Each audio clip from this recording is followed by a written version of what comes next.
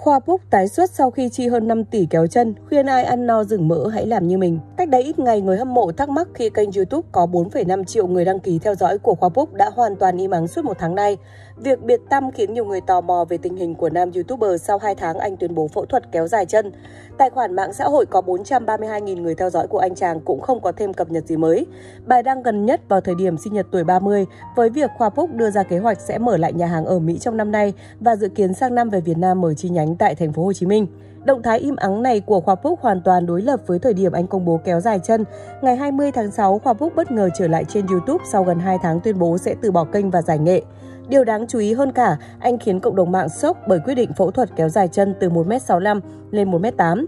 Từ đó anh liên tục đăng tải các video mới với tần suất vài ngày một video. Nội dung chính vẫn xoay quanh hành trình anh phẫu thuật, đồng thời nói về việc sẽ khai trương nhà hàng tại Mỹ sau thời điểm dịch.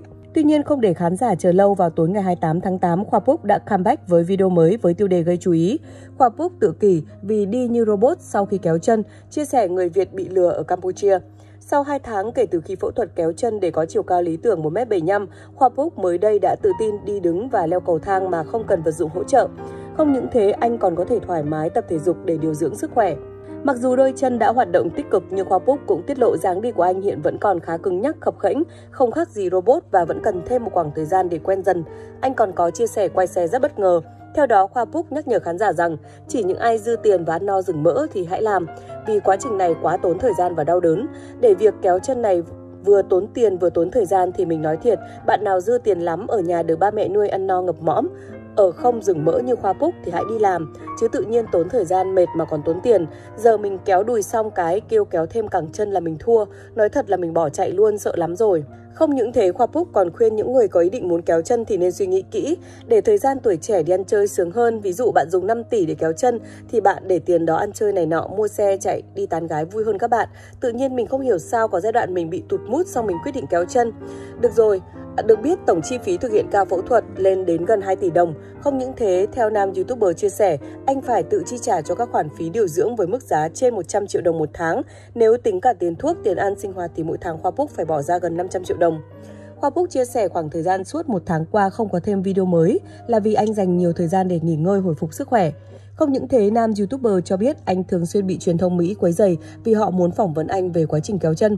Tuy vậy, Khoa Pug muốn giữ sự riêng tư yên tĩnh để điều dưỡng đôi chân sớm lành nên đã từ chối những lời mời đó. Ngoài ra, Khoa Pug còn tiết lộ sắp tới anh sẽ đi đủ 50 bang tại Mỹ để làm những video review ăn chơi tại đây, sau đó sẽ về Việt Nam. Trên kênh YouTube đạt nút vàng, video gần nhất trước đó cách đây 1 tháng được chính chủ đăng tải với tựa đề Chủ tịch Khoa Pug 1m75 chuẩn bị khai trương nhà hàng lẩu 23 tỷ ở Houston, Mỹ, bí quyết làm giàu. Video đạt hơn 1,5 triệu lượt xem cùng hàng nghìn bình luận. Thông qua video, anh cho biết vì để mở nhà hàng hotpot 23 tỷ thì không đơn giản, từ khâu thiết kế, đặt hàng, vận chuyển hàng hóa rồi thi công rất nhiều công đoạn. Cùng với tình hình kinh tế chính trị phức tạp trên thế giới nên hàng hóa bị chậm trễ không kịp tiến độ khai trương. Anh cũng nhấn mạnh về chi phí bỏ ra, tuy không khai trương được nhưng vẫn phải đóng tiền thuê mặt bằng, đóng tiền thuế mỗi tháng. Gần cả năm nay hết cả 3 tỷ bạc, ngoài tiền mua nhà hàng hơn 6 tỷ nữa, gặp ai mất tiền nhiều vậy, đã lên mạng bô lên cho người ta thấy mình sang chảnh giàu có rồi. Nhưng mình thì khác, ai phá gì thì phá, ai nói gì thì nói, tôi cứ âm thầm set up nhà hàng. Đã vậy còn dành thời gian đi review nước Mỹ, rồi đi kéo chân review y tế Mỹ mà không than một câu nào về việc mất cả chục tỷ cho cái nhà hàng. Tính ra cả năm nay tôi đốt hơn 1 triệu đô la cho review YouTube, Khoa Pug chia sẻ.